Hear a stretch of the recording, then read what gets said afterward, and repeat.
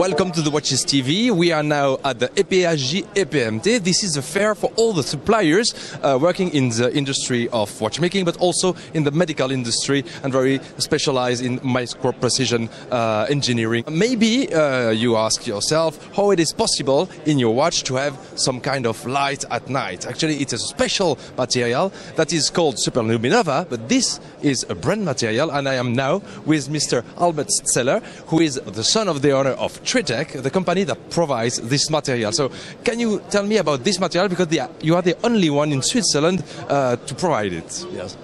Well, our material is kind of a ceramic. It's fully produced in Switzerland, in Teufen, that's in the region of Appenzell, to guarantee the Swiss watch market fully Swiss produced luminous pigments, which also helps like the Swiss watch industry to keep their Swiss made. It's non-radioactive like the luminous pigment was in the past. So therefore we had to look out for a new material which my father found in China. It's based on the same material as Swiss Super-LumiNova is at the moment. He found out together with our Japanese partners from Nemoto.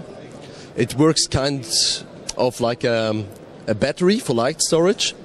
So by UV light coming up on the crystal, it helps the electrons in the crystal to go up on a higher level, a more energetical level, and it can be stored up on that level. By thermal energy, let's say heat which comes around the watch, the electrons can be lifted up a little bit and they fall back to the ground state.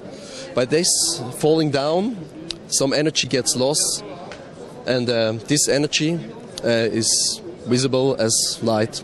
Like basically customers can choose between blue and green emission during nighttime, and on daytime they're open to choose in between any color they want. Why is it important for you to be here at this fair? For us it's important because we're launching a new product line. It's called Swiss Super-LumiNova Grade X1.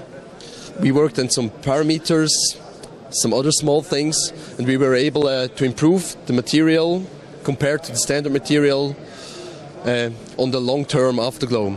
For example, after 12 hours on a watch with 4 milligrams, which is kind of an average amount of luminous pigment on a watch, the afterglow performance can nearly be doubled compared to the standard material. And the idea behind it is to directly discuss with our customers, with people who are interested or might be interested in our materials, to show them possibilities, how to use our material.